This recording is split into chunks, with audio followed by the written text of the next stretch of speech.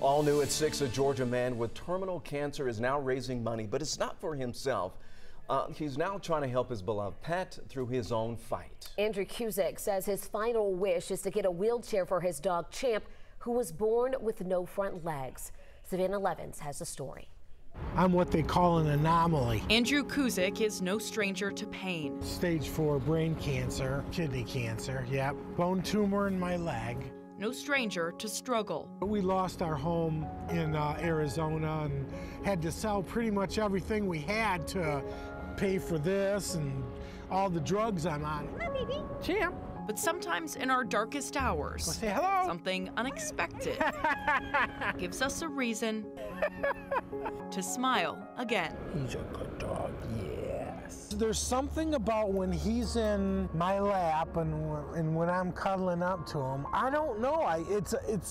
It's just like a divine feeling, like he was meant to be with me.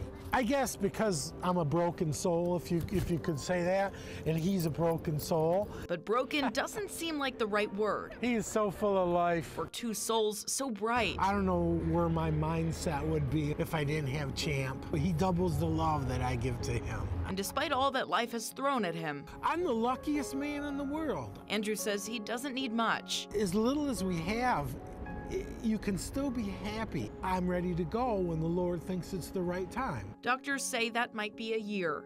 But before he goes, Andrew does want one thing for Champ. Having no front paws is very, very difficult on his back. It's harder to find a wheelchair for the front than it is for the back legs. It breaks my heart. And if it's breaking yours, just wait. I did have something I want to show you. If you want to press play. Hey Andrew, I'm Coleman Munoz and I work for Chewy on the Chewy Gives Back team. We'll be giving you a front support wheelchair, toys, treats, and some other goodies for Champ. We wanted to help and support you in any way possible. Yes!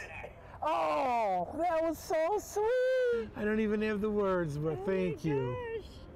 It's the nicest thing anybody's ever done for us. Andrew knows there's nothing perfect about his life or his puppy.